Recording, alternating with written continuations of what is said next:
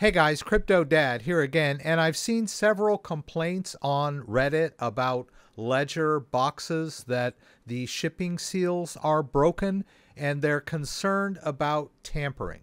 Well, there are a number of reasons why this could occur. Sometimes customs opens the box, sometimes the glue doesn't hold on the shipping seals, and other times the shipping seal might separate just because of wear and tear on the box.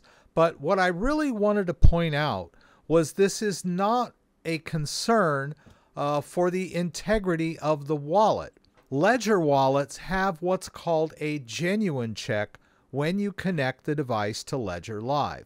This is a cryptographic handshake that verifies that the device is in fact genuine and has not been tampered with. It has to do with advanced cryptography. Advanced cryptography is what keeps blockchains secure, like Bitcoin and Ethereum. It is very advanced mathematics that can verify blocks and it can verify transactions. This same technology goes into crypto hardware wallets when they do their verification check. A cryptographic key is included on every device, and when you connect that device to Ledger Live, that key is paired with the corresponding key at Ledger, and then they do a cryptographic check. And so really all of this concern and paranoia about that maybe your wallet was opened and tampered with is completely unfounded. So when you first set up your device, you're going to get an explicit genuine check, which tells you that the device is genuine. However, a lot of people don't realize that Ledger Live does a genuine check every time you connect your device and go into the My Ledger section down here. So you allow your secure connection on your device, and then all you have to do is look up here at the top.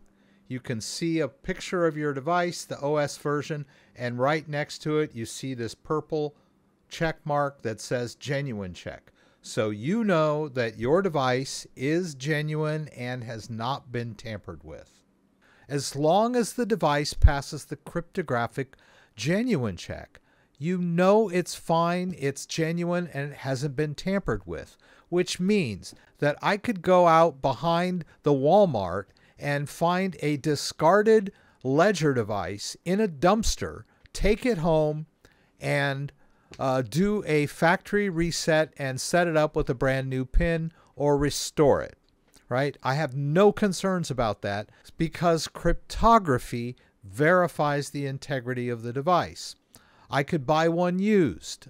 It doesn't matter. All you have to do is do a full reset by entering the PIN incorrectly 3 times, and then it will start in factory condition, and I can set up a brand new PIN and hit the ground running.